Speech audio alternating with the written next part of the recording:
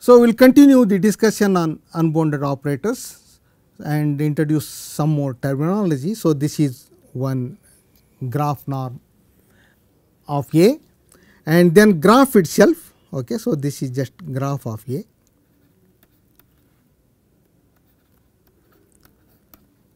So, this is a subset of, so I denote it by G of A. So, this is set of all pair of points A x as x varies in dA.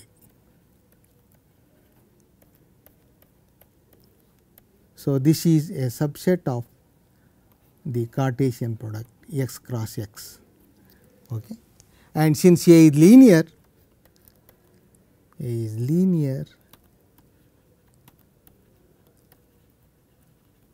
implies GA is a subspace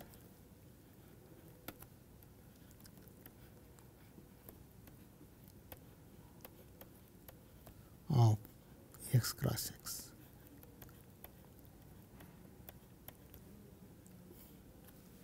Okay. So, the third concept, again these are definitions. So, A is closed. Okay. So, this comes very close to the continuity or boundedness of the operator. A is closed if GA is a closed subspace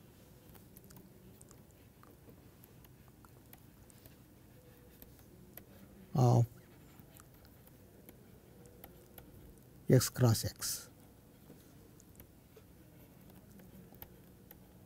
Okay, so, this is the definition. Equivalently, so you can write it using sequences.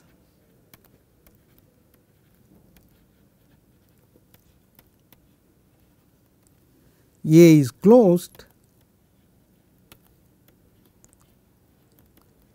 if the two conditions, namely this xn in dA, xn converges to x, this is in the norm x, and Axn converges to y. Okay. So, these two conditions imply x is in dA and Ax equal to y. So, when A is continuous, xn converges to x, that itself implies Axn converges to Ax. So, since A is not continuous, so this extra assumption is required. Okay. So, xn converges and Axn converges, and then we have this limit. Okay. That is equivalent to saying that the graph itself is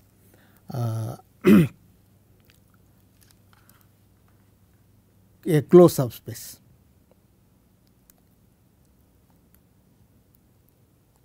Okay. So, here is a small proposition. So, that is very easy to verify. So, A is closed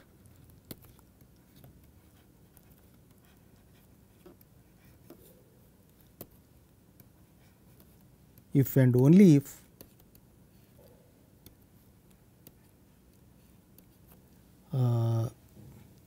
this dA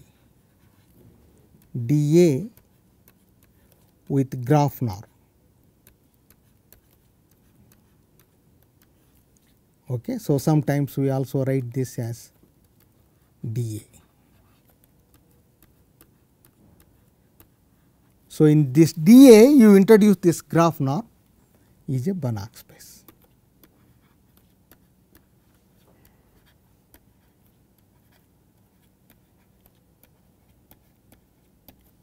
So, you have several equivalents of this property of a closed operator. Okay. So, So, very easy to verify. So, one more definition, A is densely defined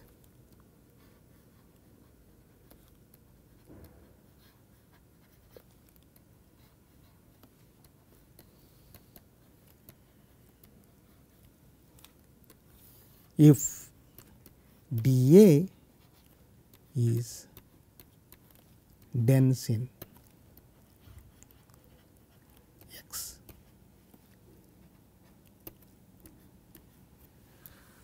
So, the generator of a semi group, it turns out that it is a densely defined closure operator. Okay. So, that will come little later. So, this densely defined closure operators are the main objects of our study. Okay. So, one remark about equality of two linear operators and extension restriction will do that. Okay. So, an example again, a simple example. So, for example, just you take x equal to L to R, okay, and I want to define AF equal to F prime, F in X. So, we have now many choices for domains of this definition. Okay. So, one domain we take all the classical things. Okay. So, F C1 for example, of course, C1 function need not be integrable. So, again you put compact support. Okay. So, this on this domain we can define that. So, and other possibility, so you take F in X and then you take F prime. So, this certainly exists in the sense of distributions and you demand that is also in X. So, on both these D1 and D2 we can define this differential operator, namely AF equal to F prime, but technically and even qualitatively these two are two different operators. So, if you define A1 F equal to F prime for F in D1, let me put Di.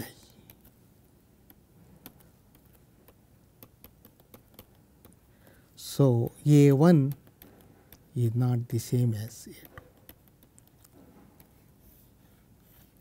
Okay. So, that brings us to, so when the equality holds and other one more concept. Okay. Suppose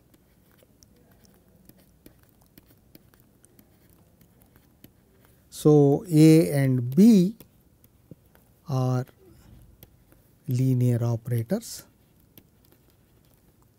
in X. So, with okay, corresponding dA and dB.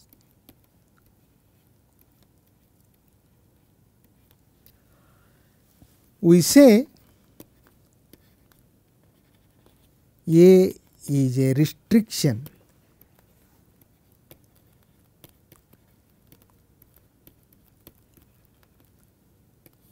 of B, equivalently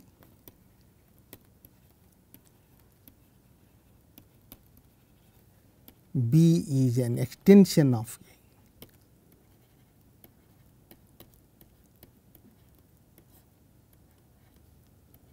A. If dA is a subspace of dB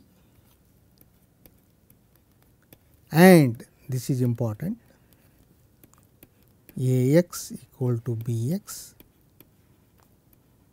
for all x in D.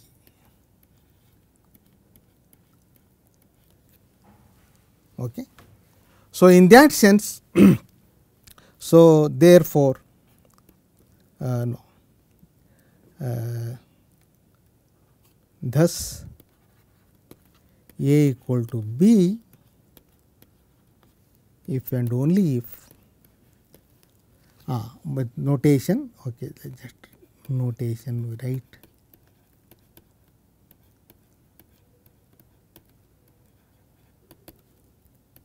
A is restriction of,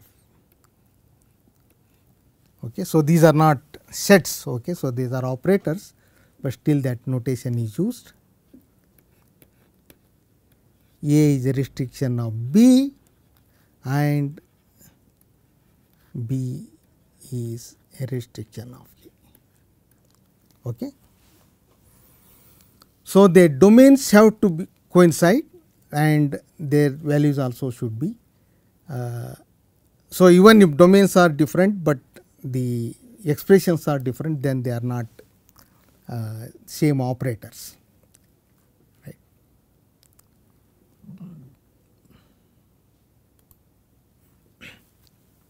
Okay. Okay. So, one more important concept we do need. So, this is namely of the spectrum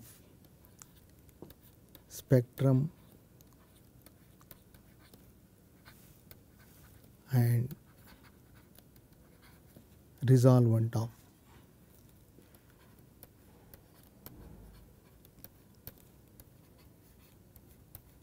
A.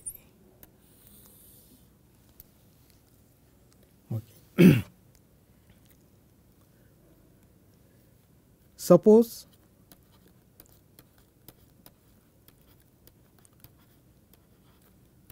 lambda is a complex number and you consider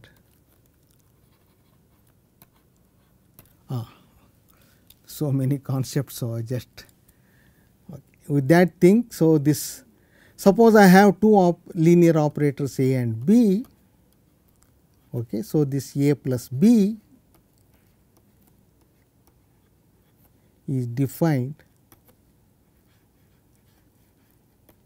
So, you have to be a bit careful while dealing with unbounded operators, because they are not defined on the whole space. Okay. So, the domain of this A plus B is dA intersection D, and a usual definition. So, okay, just AX A plus B X is AX plus BX for X in dA plus B. And similarly, this composition or multiplication. So, this domain of AB, okay. So, you have to do many examples to get familiarity with these new objects. So, first of all, in order to define this ABX, so X has to be in domain of B, and that is not sufficient. So, then this BX has to be domain of A.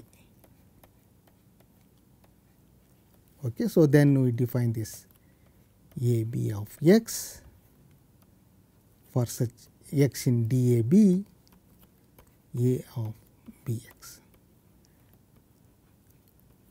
Just to see that these expressions make sense. Okay. Finally, that is the thing. Okay. Just so consider this. So, the identity. So, there is no problem in defining this lambda I minus A, and that is again domain. If you consider here, I is defined on the entire space. So, this lambda I minus A is defined on dA. Okay. So, assume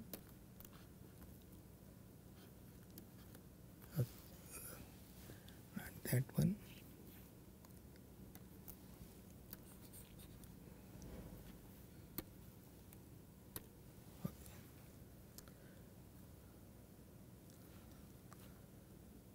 if lambda belongs to C is such that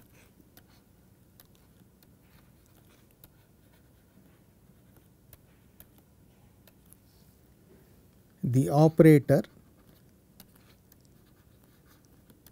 lambda I minus A, so this is from dA into X is 1 1 on to, so lambda I minus A inverse as a mapping certainly defined, okay, and so this lambda I minus A inverse is defined as a linear operator, but you demand that's in Px. Okay.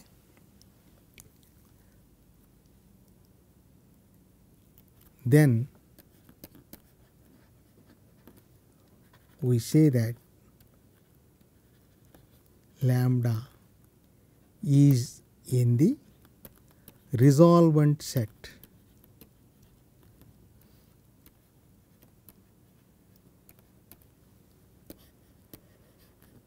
of A.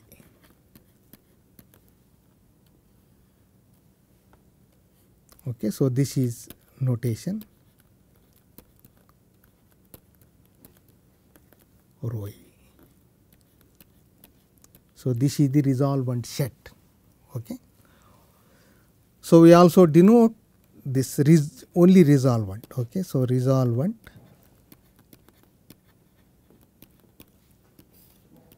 so R lambda A is lambda I minus A inverse. Of course, this is defined for lambda in rho A. The complement of rho A in C, the complement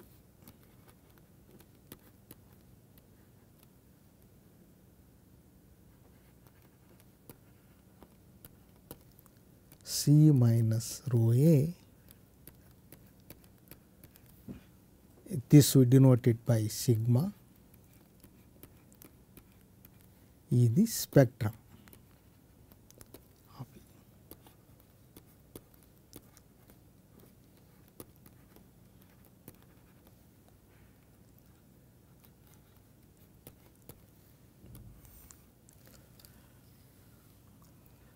So in case of bounded operators, okay, so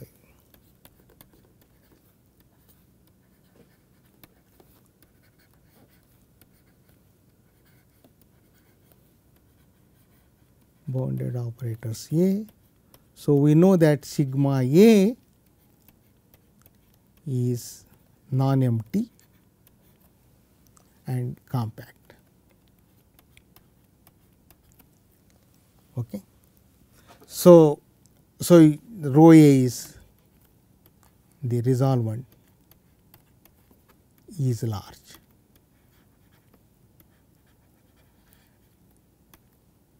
Because it is the complement of a compact set. Okay. So essentially the Hill-Yoshida theorem requires that the resolvent has to be large enough. Okay, that will make it precise. Okay. But in case of unbounded operators,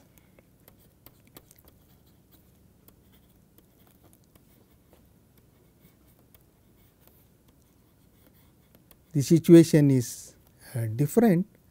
It may happen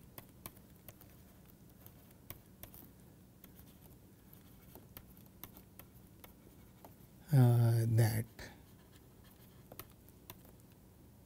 sigma A empty or sigma A.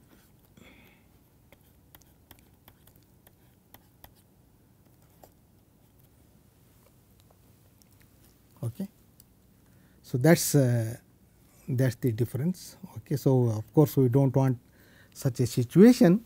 So, for many of our differential operators, we have some satisfactory non-empty sets. But however, what is true is, of course, this definition we are not using any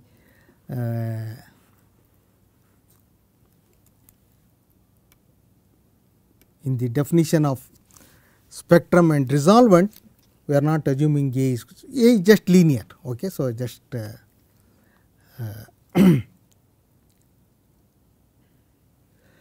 word about this thing. Okay. So, we have to just because of this, in general the product of two linear operators has to be properly defined. So, let me just make that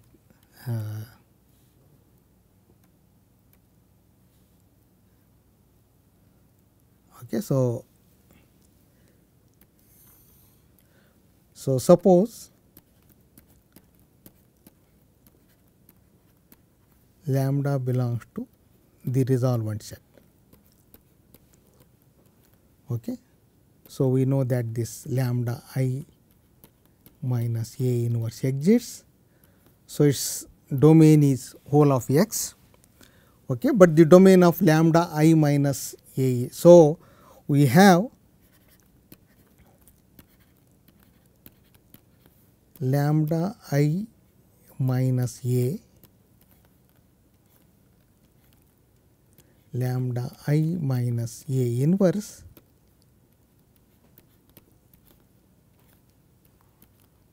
X is equal to X for all X in X, because this domain is whole of X. Whereas, if you reverse the order,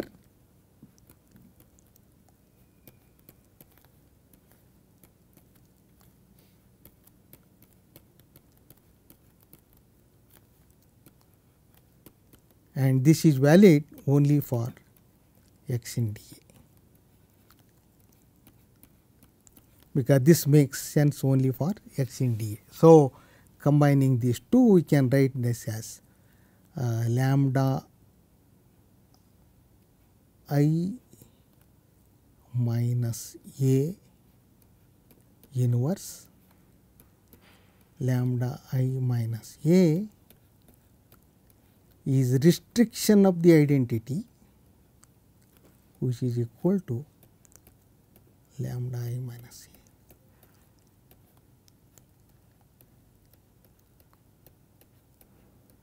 So, these are simple observations, but one should keep these things in mind while doing computation.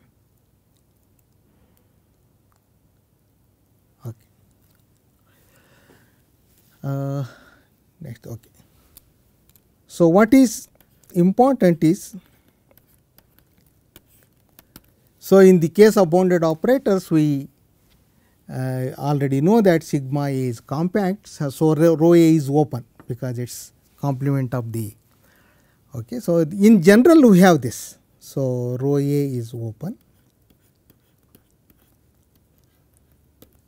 it could be empty, but rho A is an open subset, and hence the sigma A is closed.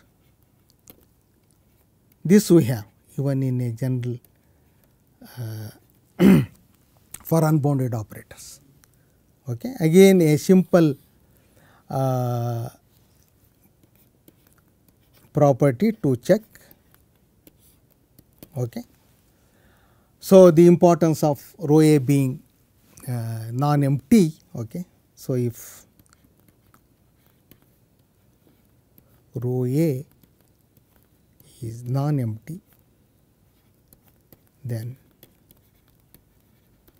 A is closed.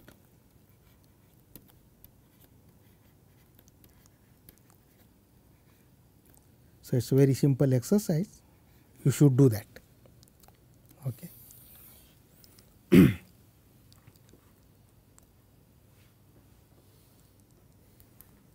Okay. So, one of the important properties of this resolvent, this lambda A. Okay. Though this is very similar to the case of bounded operators. Okay. So, this so let me just quickly state that. Okay, this so simple properties. So, this you should verify, you should just sit down and do this work. It is not very hard. So, this is resolvent identity.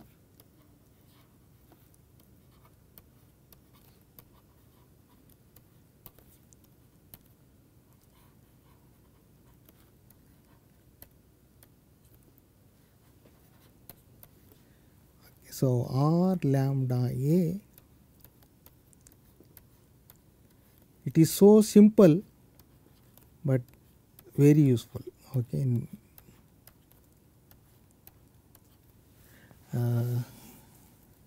Where is that? Mu minus lambda R lambda A.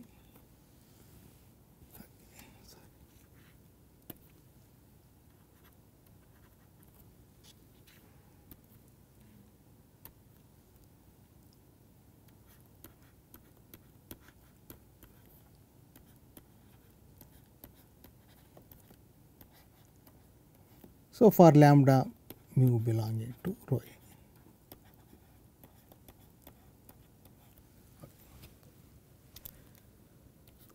So, this mapping, the mapping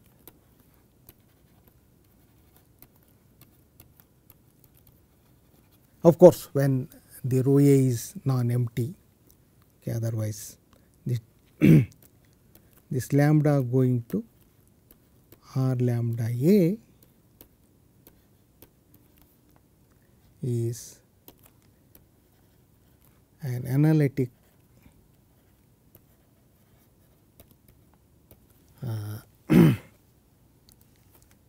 mapping from rho A to Bx. Okay, so this itself is a Banach space. So this is an analytic mapping, and okay, so this we have this expression. So let me just write that d n by d lambda n R lambda A is n factorial R lambda A, very similar to the scalar function case. So, n equal to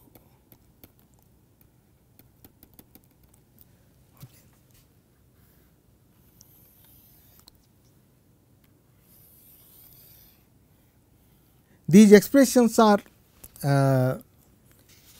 used in the proof of Hill-Yasuda theorem, but we are not going to those details, but they are certainly useful in obtaining estimates for the resolvent. In fact, Hill-Yasuda theorem, the conditions are essentially on this resolvent, on the estimate of this R lambda A. Okay. So, that is fine. So, I just maybe just one simple example just for you to work out. Okay. So, this is the discrete case. I just so one example, let me just state in the. So, in this example, this is I take little L2. So, these are all space of sequences which are square summable. Okay. So, and let A equal to AN be any sequence, need not be in X. Okay. Sequence of either real numbers or complex numbers, so it does not matter. So, define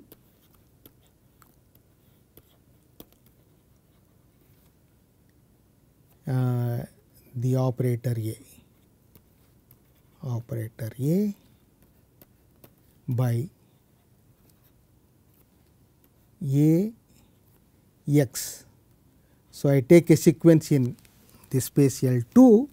So, I want to know what is its nth coordinate. So, this is simply an xn,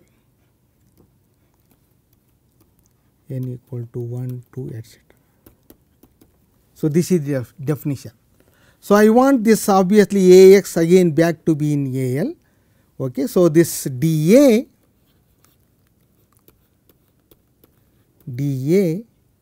so this set of all x in X such that this new sequence Ax. Okay. So, this I simply write as An xn again in L2. Okay. So, then only this makes sense. So, then A is from dA to L2. Okay. So, here is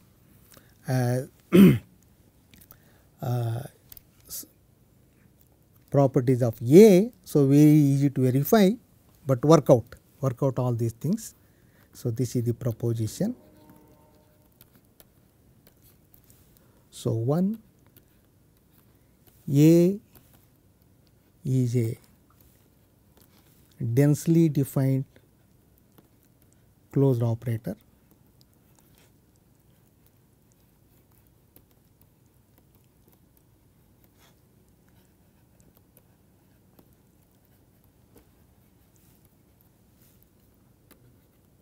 The spectrum of A,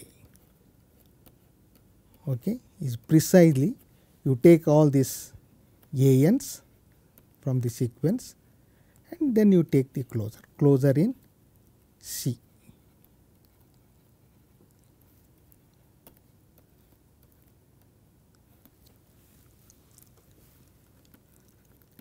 A is bounded if and only if A is a bounded sequence.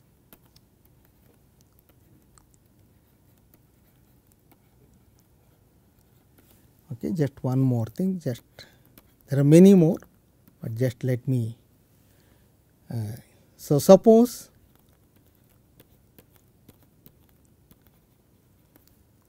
real part of An is less than or equal to some omega